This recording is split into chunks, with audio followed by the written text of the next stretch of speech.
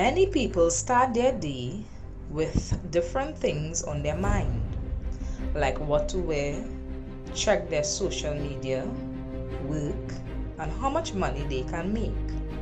Not putting God first, and suddenly, in a moment, they will die, and the people will be troubled at midnight and pass away, and the mighty will be taken away without a hand. This is why you need the midnight prayer. Hello friends, a blessed morning to all of you. It's now midnight and 3 minutes, 3 minutes past 0 hours. And we are going to be making the prayer for the country, for the nation. And you know, we have been going through serious problems in the nation, because we have this virus that has been spread all over the nation, and also the lockdown. People, they have been afraid of two problems now. They have the virus and they have the financial lockdown. Many people have been working for so many years and yet never had a raise of pay, yet never had a promotion. There are people who are working. They have a job, they work in a restaurant. They were supposed to have their restaurant already, but yet they still working for someone. In the other hand, the rent that this person has paid for all those years, this person could have his or her own house. But why? Because this pandemic came and it has affected more people who do not possess anything. It has affected less those who possess. And it has not affected at all those who, like Abraham, they have been faithful to God. And to those who are faithful to God, God will make them a possessor. God is not going to allow them to be working so many years without a promotion, so many years without a raise of pay, so many years paying rent, and they could have paid already 1 or 2 houses with that amount. Exactly. Once the person they have the blessings of the possessor, the person don't need to worry anymore.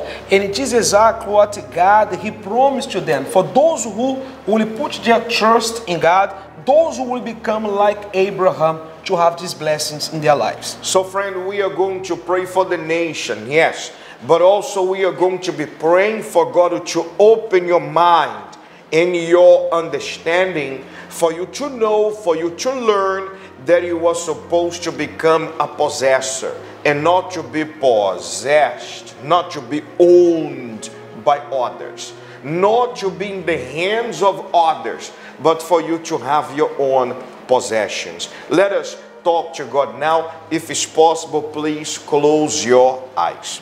My God, this nation has been going through serious situation.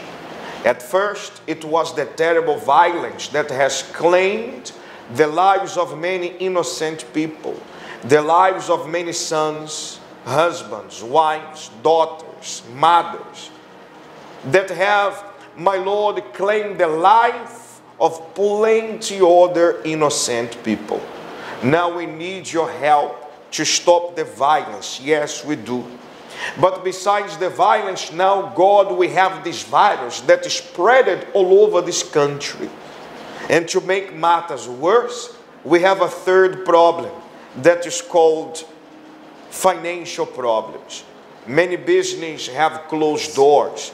We have, my Lord, almost 400,000 people, Trinidadians and Tobagonians out there, that they want to return back home and they cannot.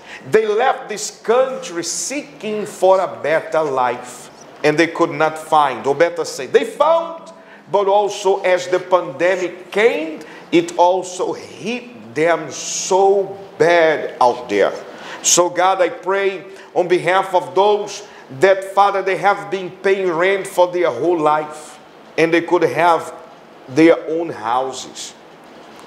Those that, my Lord, they have been working for people for so long, not even one raise of pay, not even a promotion. situation has been getting so hard for them.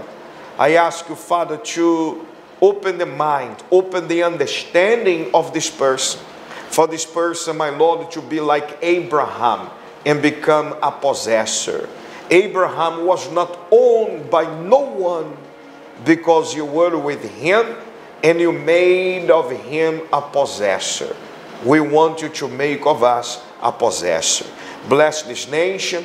Bless the Prime Minister, the President, all the other ministers of this country. Those that have been doing their very best to stop this killer, this terrible and invisible enemy that we have been fighting against since lately March this year.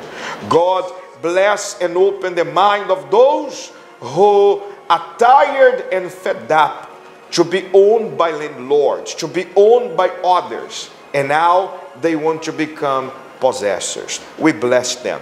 In the name of the Father, the Son, and the Holy Spirit, we surrender all into your hands. And those of you who believe, say amen. Amen. Praise God. So friend, we have come to the end of our prayer, our participation here now on YouTube. But we are going to be back with you this morning. Pastor Marcos is going to have the workers' prayer at 5.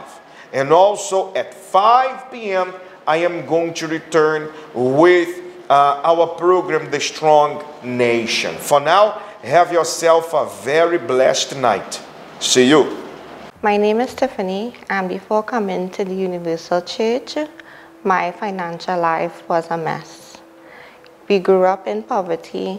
We had a very, very difficult time in terms of our financial life growing up. We were dependent on other people. We were dependent on our neighbors. We didn't have enough money to buy food, to buy clothes.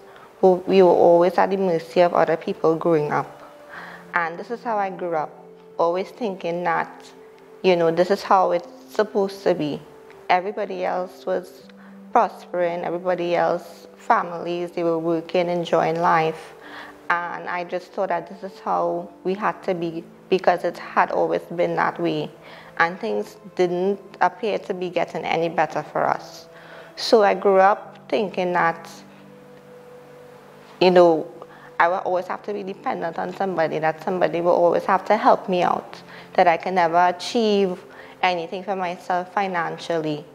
And this is the mindset that I had in terms of, even when I became a teenager, a young adult, thinking that I would forever be dependent on somebody, and I would always be in poverty, always be in want, because that was my reality from day to day.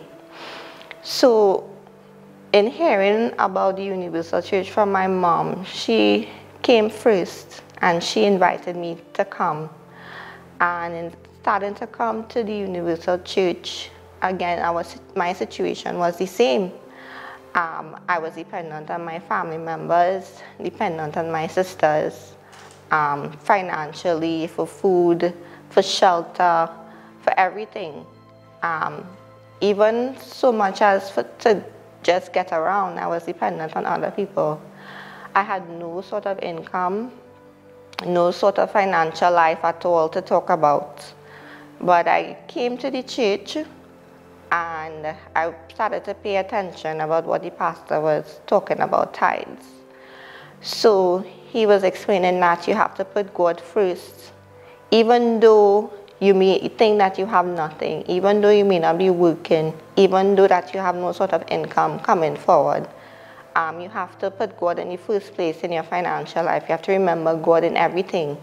And at first hearing it, it seemed impossible for me, because I was like, I don't have any job. I'm dependent on the people around me.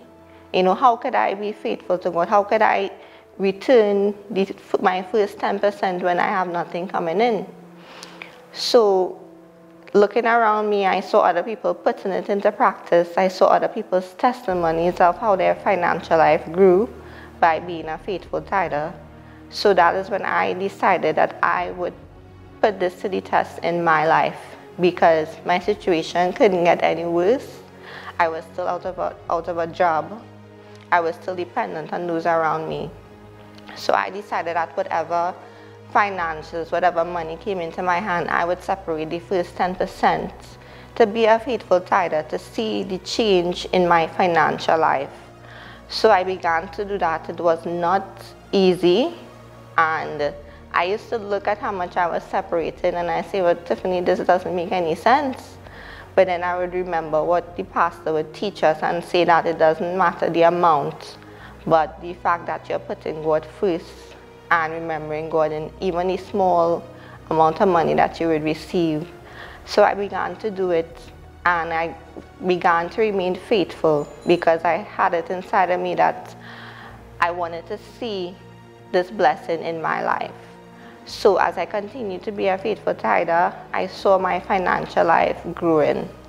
So I went from being dependent on others to having my own job, having my own income coming in.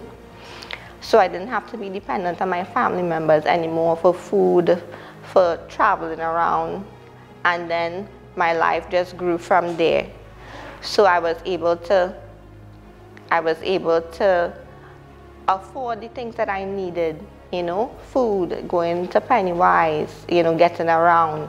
I was able to see my financial life developing to the point where I no longer was dependent on other persons, right? I started to get good jobs and applying, being a faithful tither, asking God to open the doors for me, and I saw the doors opening in my life, in my financial life.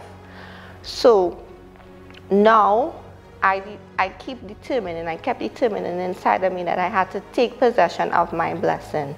So I went forward with this faith, and doors have kept opening for me until today. I can say that I have my own vehicle, right? My husband and I, we have our own business, and I also, you know, I'm in a career that I enjoy, that I love to do.